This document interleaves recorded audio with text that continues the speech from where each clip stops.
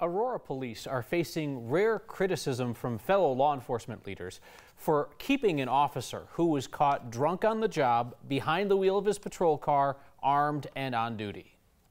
It looks to me like there's a few individuals that are selling out the integrity of the Aurora Police Department and of this profession for some unknown reason.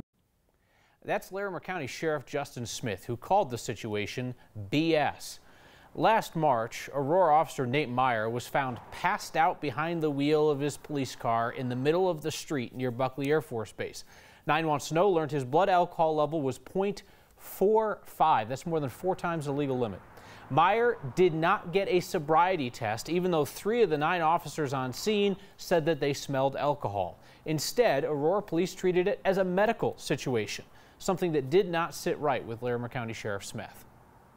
You treat a police officer, you hold them at the very least to the same expectations you do as a member of the public. You don't hold them below that.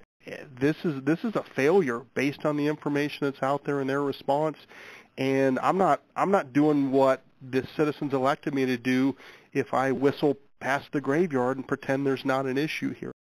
Smith said there are 2 Larimer County deputies who don't work for the department because of incidents involving driving under the influence. Aurora police say that Officer Meyer has agreed that if he is blackout drunk behind the wheel on the job again, he will get fired.